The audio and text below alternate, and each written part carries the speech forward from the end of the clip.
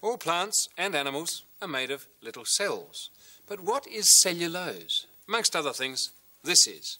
Ever had celery that's not been prepared, you'll notice it's full of strings. There they are. And in fact, they're strings of cellulose. You get them in string beans and lots of other things too. In fact, plants are largely composed of this stuff, cellulose.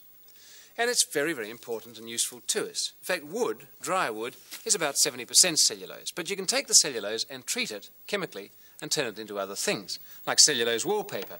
And this stuff that you probably use every day is cellulose sticky tape. And cellophane, the very name suggests cellulose. It's used for lacquers and paints and explosives and all sorts of things. Well, funnily enough, although we eat celery, we can't really digest cellulose. It just gets chewed up and we swallow it. But it's very important for us, and in fact, cellulose fibres are the fibres that you find in high-fibre diets.